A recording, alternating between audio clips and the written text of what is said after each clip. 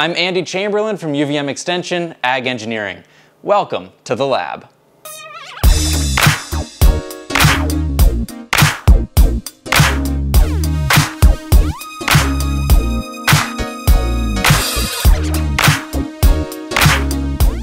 Today I'd like to give you a little overview of this hand washing station we put together.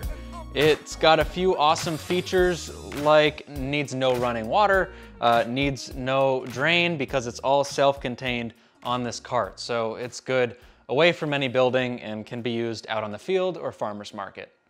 So this hand washing station is a kit that we put together for under $200. It consists of a wire rack. We got it from Webstaurant. Comes with a handle, rolling wheels with locks. That's kind of handy. We then ordered a plastic 5-gallon water tote, a spring-loaded spigot for the water.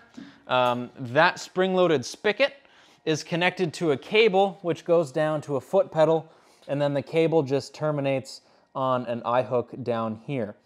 Now, that creates a loop, so when you put your foot on the pedal, it pulls the cable, and because this is a spring-loaded spigot, it comes back all on its own. With this, we originally started with a hands-free soap dispenser, a battery-powered soap dispenser, but I found that it to be a little bit troublesome. Either the batteries would die over a period of time, or the sensor wouldn't work great outdoors, so we resulted just back to a typical bottle of hand soap. Also, a bottle of hand soap is very low risk as far as transmitting illness, sickness, whatever, because the only thing you're touching is the spout right here, and then you're washing your hands. So if by chance there was some germs on here that you do not want, you're immediately washing your hands, so it's pretty low contact, and we thought that would be acceptable. So we've got standard soap here, and then I found a wire cup holder that I've also included on the website that you can zip tie to the top of the cart here, which would hold your soap. So if you're pushing this across a parking lot at like a farmer's market, your soap bottle isn't gonna fall out, which was one thing that was a little bit of a pain when I was playing with it, is I had to manage the cart and the water jug and the soap and the trash can. It was just like too many things for my hands to hold. So securing everything the most I can, the better. Then we've got just this foot actuated trash can over here. So that way it is hands-free as well. This is an oil drain pan, and the oil drain pan was picked up at a local hardware store, and that was only like $4, which was nice. And then I drilled a hole in the back and suspended it via a little jack chain here. I found I didn't really need that because this just kind of sat in there just fine. But, you know, fit and finish, it holds it in place a little bit better. And then the front of this sits up here on the handle, so then it slopes back towards the drain. And I have a drain in here, which was a screw-on fitting that goes down to a piece of tubing, and the tubing goes into the bucket via a hole in the bucket. And then this bucket actually got a easy screw-on lid, so you can just pull up the tabs and it just unscrews a little bit. So if you've ever tried to take the lid off a 5-gallon bucket, generally it's pretty hard on your fingers, but this is nice, easy open. So that easy open makes it easy to drain, to dispose of the water at the end of the day.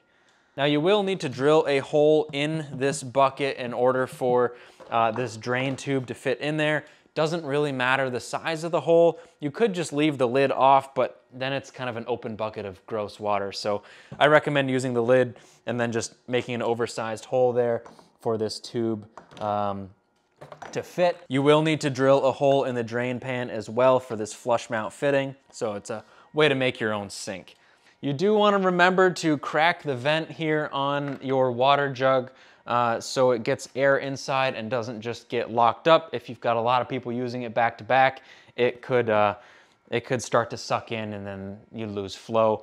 Another thing to note, I attached this cable via one of these little spring clips here to the water jug, and I put a hole in the spigot here very carefully not to break it, and that is how the cable connects to here. So this is quick and easy to remove when not in use, or swap out water jugs if I'm bringing this to a place where it's gonna go through a lot of people. This cable clip here is a bit excessive for the size of the cable and the weight that it is holding up, but that's what the hardware store had, so that's what we work with. Now, one way to limit water flow is in this cap is to drill a small hole in here. So it comes like with a knockout plug where you'd have to drill out the whole area, which would be like probably a 1/2 inch hole, but you don't need a 1/2 inch hole. This is only like an 1/8 inch. That way it's just a trickle of water and you're not wasting water. If you were filling water bottles, you'd want to open that up so it fills faster, but because you're just washing hands, we want to preserve water as best we can because you're carrying it in one jug at a time.